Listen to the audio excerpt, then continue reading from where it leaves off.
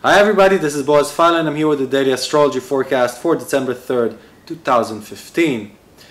Well, it has a strict energy this morning, you know, with the moon squaring the sun. It was squaring Saturn as well. So this is not a day to be too uptight with things or with other people in our lives. And this is a day to stay contained and to really progress forward, even though there might be delays and setbacks. Even though there might be things that irritate us along the way, we need to stay focused and take our goals forward this morning. And really understand that sometimes conflicts are inevitable, but it doesn't need to stop us from going where we're going.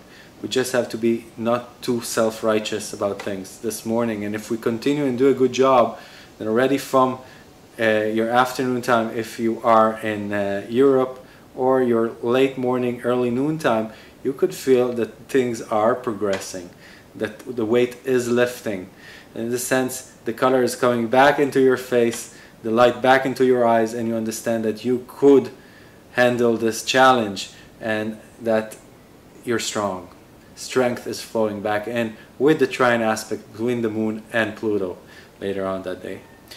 And one more thing, evening time Europe, late afternoon or afternoon time in the States, there's an opposition between Moon and Chiron. So if you do encounter old pains and hurts today, if things float back up into your lives today, please be aware. Try and think why the things are reoccurring in your life. Maybe these are patterns that we need to accept or heal or work differently around. Good luck with that. And I'll see you all tomorrow. This is Boaz Fyler. Goodbye.